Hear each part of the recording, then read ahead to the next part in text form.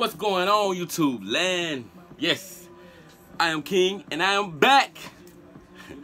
Remember, if you haven't already subscribed to my channel, go ahead and do that. It's time. The time is right now. Go ahead and subscribe to my channel. Come on now, what you waiting on? What you waiting on? But for real, if you haven't subscribed to my channel, go ahead and hit that subscribe button. Ring the bell, you know what I'm saying? Get a notification every time I post awesome videos just like this.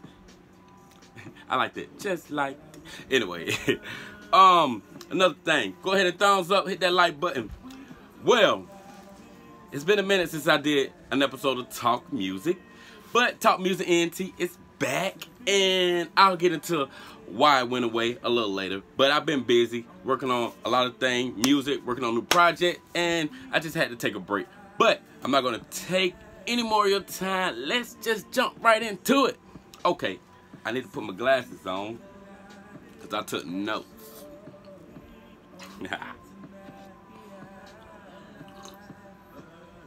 Ooh, that coffee good. Well, it's been a crazy week in entertainment.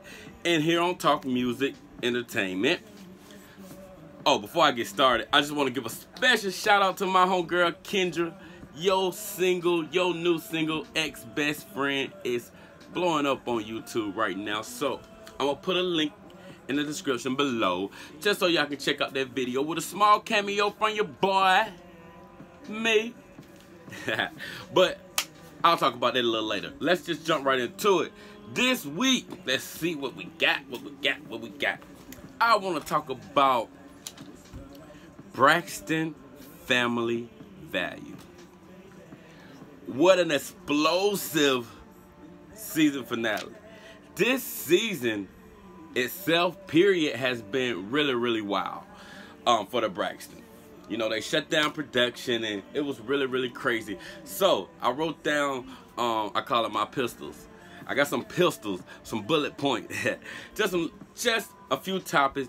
Oh, I'm sorry, not topic, but just a few things that went on in this final episode that I just want to talk about. Okay, first up, Ayana Venzel. I can never say her name right, like for real. I can never say her name right. But Ayana versus Tamar. Well, it's very explosive, like I said. Tamar is definitely the baby of the family, but I think at her age, sometimes her attitude and just the way she act can be very inappropriate. With that being said, I am a huge fan of Tamar. I think she got an amazing voice, and I love her personality. Tamar is really the show. Okay, no. Let me not say that, because everybody plays a part. Because I love Tracy, I love Tawana, I love Tony, I love them all. You know what I'm saying? All as a whole. And I get when they're not together on the show, you know, it wasn't all that great for me. You know, I appreciate the little cameos from Flavor Flav, you know, and that little, what is it, the little housewife, the one who got kicked out, housewife. Yeah, her. I enjoyed the little cameos from them, but it ain't the same without the original Braxton family. Don't send me no message right now. I'm recording. What's going on with these people? But anyway, it's not the same without Tony, Tamar, Trina, Tawana, and Tracy. By the way, shout out to Tracy, man. I just saw last night on Tidal that her album was out, so I got to really get into that. And I will say that Tracy single Broken Heart is one of my favorite records out this year.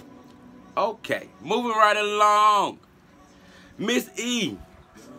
Yes, Miss Evelyn. Yes, once again, she gets in Tamar's ass, and it was well needed. Actually, I think it took, you know, a little too long. I think someone should have been gotten her ass. But Miss E, she didn't play with Miss Tamar at all. Like, she really. And then while she's, you know, digging in Tamar's ass, I'm sorry. Yeah, Trina wanted to chime in just a little bit. No, Miss E shut that down real quick, like real quick, really quick. You know what I'm saying? Um, of course, we all know that the main issue for the overall season of the family Braxton value was a broken agreement between Tracy, Tawana, Tamar, and Trina. I don't know if Tony had a lot to do with it. That's why I was a little confused by it, but I don't know. Moving right along, Toni Braxton admit that she disliked her whole entire family, and she went as far as to say that if they wasn't family, she don't even think they'll be friends. Well, Trina been optimistic. She don't think that, you know, Tony really meant that. But hey, from what I saw and from how Tony facial expression was set up, I think Tony meant that shit. I'm just gonna be honest. I just really think Tony meant it. I'm just put it out there. I just think Tony meant it. I'm gonna put it out there. I'm just saying. What else we got? Tony admits she didn't like her family.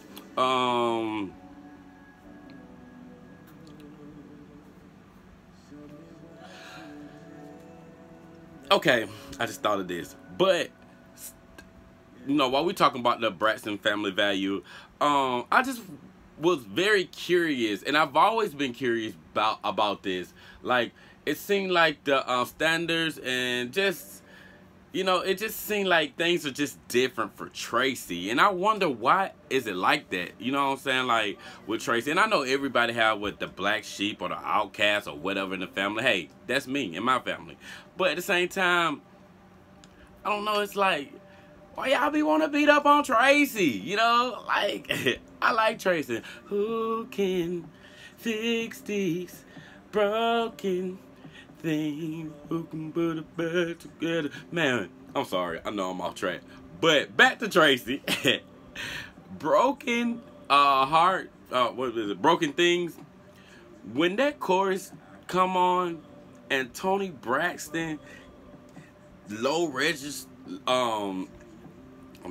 Toni Braxton low tone drops with that beat.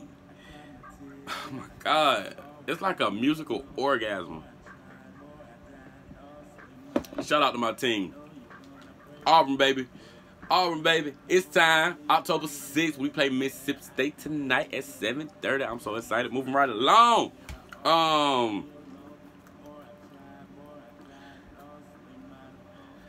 I really think that Ayana Vanzel was very spot on with this whole entire session. I really think that, like, she was really. It's mighty funny that one of the cast member on Bossip said that she never seen Ayana fix anybody's life, but she fixed the Braxton. I was thinking that when the show ended, I'm like, which even had me further confused. Because Tamar was just on Wendy Williams and she was calling this lady the devil, and I'm like, I was just confused, period. Because WeTV, just with the previews and just, you know, the anticipation, the build-up, it all seemed like, it didn't seem like it would go end the way that it actually ended. But I'm very pleased with the ending and the outcome of the whole session. I really, really hope that, you know, they continue, and, you know, because I want another season. I love the Braxton. I'm just put it out there. I love the Braxton. I love them. What else? Miss E.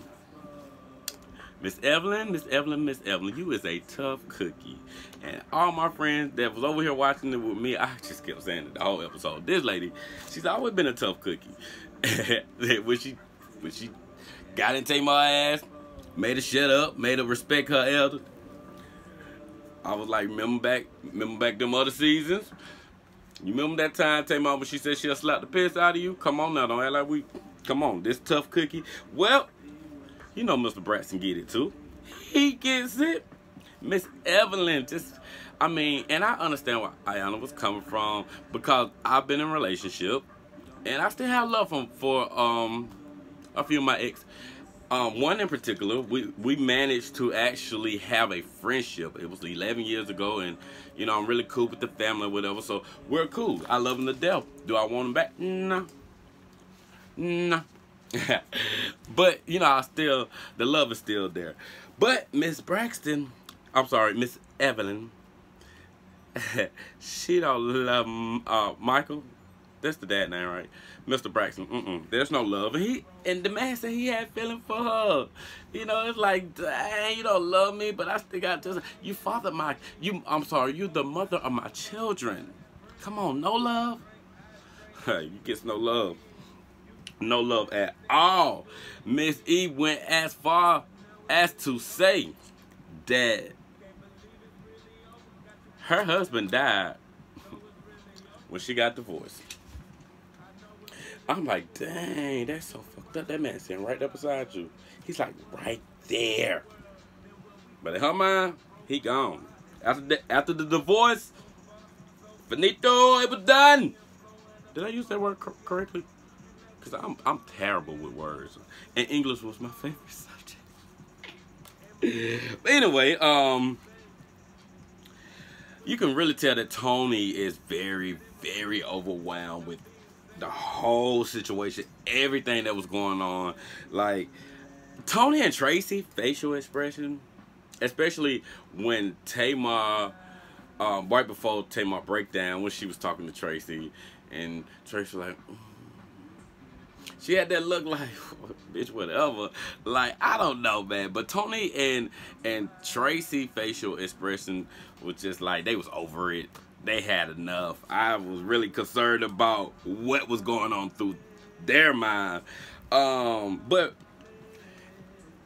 with it all, through it all, Tamar, even after her breakdown, and she admitted one of the best part about the show, she admitted that she was proud of Tracy and just, you know, she gave Tracy the praise that she deserved. And I was so livid for that moment. Like, yes, come on, recognize Tracy. Tracy is awesome. Come on now. And I really feel like, I don't want to call Tamar a bully, but it's obvious, you know what I'm saying? And she may not try it. I don't think she tried to be the bully in the family. It goes back to what Mr. Braxton was saying when he said that, you know, they pretty much, she's the baby. So they have allowed Tamar to be Tamar for so long with no consequences, no nothing. You know what I'm saying? And that's just Tamar. Baby. Iana Van Zyl. Fix that. Fix that. But one of my favorite part about the finale is when Tamar, you know, doing the breakdown or whatever, and she was like, she allowed her heart to cry. Me, as an artist, as a songwriter, I'm like, that's a song. But for real though, I'm like, yes, Tamar. I really, really felt Tamar. I ain't gonna lie, I was, you know, high, some weed, and I had company over. But I think if I would have been high by myself, I think I would have cried with Tamar, because it was really, really heartfelt. Like, we've all seen Tamar apologize a million times, and you know what I'm saying, but it was never that genuine. I really, really feel like it was very genuine. For you to cry like that and make that face, because I'm like, no, baby. Do you see what? Yeah, and I'm loving the haircut. I'm like, Tamar is cute. I like this, but baby, when she started crying, don't do that. Don't do that. Don't. Moving right along. Moving right along. Mr. Kanye West, my musical genius. Should be your musical genius too, cause Kanye is the shit. But anyway, Mr. Kanye West just wants to be called Ye. That is correct. Kanye West has changed his name to Ye. And in other news, Kim Kardashian West is upset with Kanye West about Band-Aids. Come on, are you serious? And now the media is going crazy, and there's rumors saying that, you know, they're heading toward a divorce, and I hope that is not true. You know what I'm saying? Well, to be honest, I really don't. I mean, because they're married with kids and stuff, cause I ain't gonna say I don't like Kim. Kim's okay, but Chloe's my favorite. But Kanye is like, you know, like my Beyonce, my Drake, my Brandy, my Mary. Like, I love those people. My Kanye, like, Kanye is one of my favorite rapper people. Kanye is one of my favorite rapper. Kanye is one of my favorite producer. Kanye is one of my favorite songwriter. And he's one of the best. You know what I'm saying? It's not like I'm just favoring him, you know, just because. But, you know, the man has a incredible, his accolades are sickening. Come on now. Like, his discography is everything. Kanye's sick. But I really do feel like the media is tearing him down. And as a black man, I'm not going to take no parts in tearing another black man down. I'm just sorry. I'm just don't want no parts of it. Especially somebody who I like Kanye West. And Kanye West is definitely a musical genius. And sometimes geniuses are so smart and into what they're doing to where you may drive them a little crazy. But at the same time, it still don't take away from his incredible creativity and just the incredible music that he made. Even the little album that he put out, EP or whatever, it was dope. It was really, every track was the shit. Come on now. But anyway, yeah, he changed his name to Ye. Him and Kim was into it about some bad days. Moving right along, Cardi B turned herself in. Because I'm talking so fast. But yeah, Cardi B turned herself in. Yeah, moving right along. Y'all already know about that. Okay. This is one of my favorite days to talk about. Because he is one of my favorite person. Like, Andre Fuller. Not to mention he's just incredibly handsome. But, just him as a person. Like, I studied him. Yes, I studied him. This man played ball in college, like, very smart. Come on, man. He's just a good guy all around for what I've seen. But Andre Fuller, however some people may say it, he put on Instagram that there would definitely be a reboot of the LA Complex. And if you know who I'm talking about, you already know that he played Kaiser King on the show. Yes. That's when I fell in love. And well, he don't know, and we don't know if he will be a part of the new LA Complex, but I definitely hope he is, because it's almost not the LA Complex without Kendrick. Come on now, we some kings around here.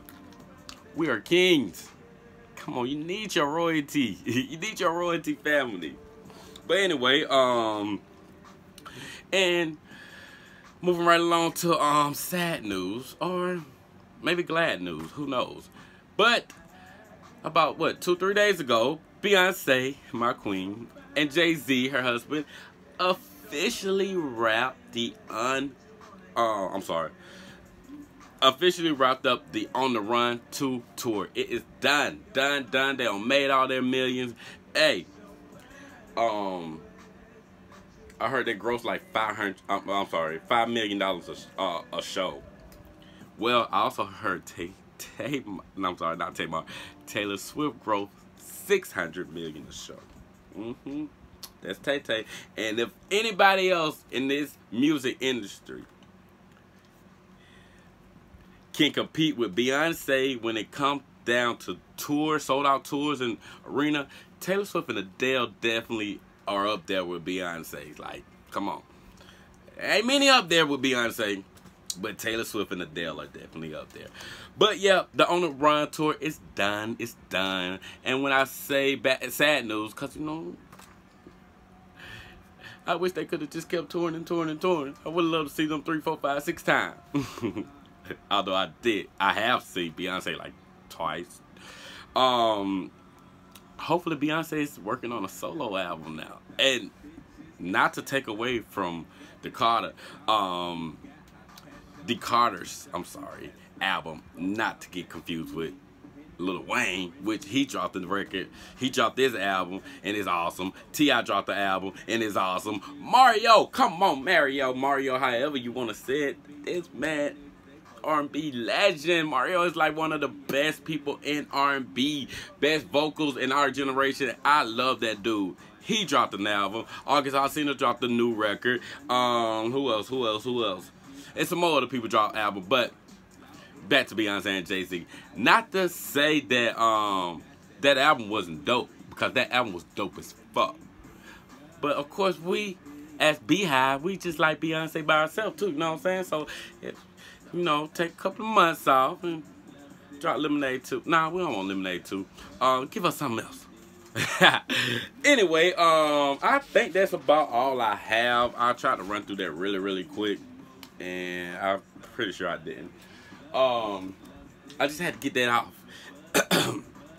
Shit. But I just had to get all of that out really quick and as fast as possible, because I've been trying to actually do this video for like 2-3 days now, and I just been so freaking busy. My life, my schedule is just crazy. But before I let you guys go, don't forget to like, thumbs up, and subscribe, hit that bell, and check out one of my best friend, one of my ace. Check out her new record, man. It's called Ex Best Friend. Like I said, I made a cameo in the video. The song is really dope. Oh, you never been real, always been fake, hiding in the bushes undercover ass state. Thought you was, that was a lie. Yeah. But it dope though. It dope. Y'all gotta check it out. I'm gonna make sure I put the information down. Look at her. See what I'm saying? I love her. Never mind my studio. It's a mess right now. I'm busy. I'm booked, damn it. But no, for real. I'm gonna put a link down below so y'all can check that video out. Let's support our family, our people, my royal family, because y'all are my royal family. Y'all are my royal family. Y'all are my musical family. Y'all are my family. We family, you know what I'm saying? Like, come on, we got to support each other. That's why I need y'all to subscribe to my channel and hit that bell and thumbs up. That's it. I am King Felipe, and yes, I am working on new music, so be on the lookout for that. And we're gonna get these shows back rolling consistently like it should. I really appreciate you. I thank you guys for rocking with me, listening to what I had to say about what was going on in the entertainment world for this week. Maybe a lot of things that I didn't talk about, but those are just some of the things that stuck out to me. Oh yeah, one more thing. I can't believe that. That's not even right. I can't believe I ain't even write that down. Don't judge me. But I'm a huge fan of Teen Mom OG, and I like Teen Moms too.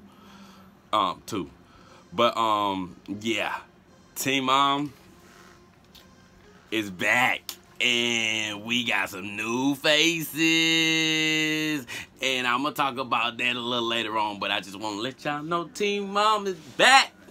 I love it. Come on, OG. And I'm so glad Farrah is out the show. That bitter bitch.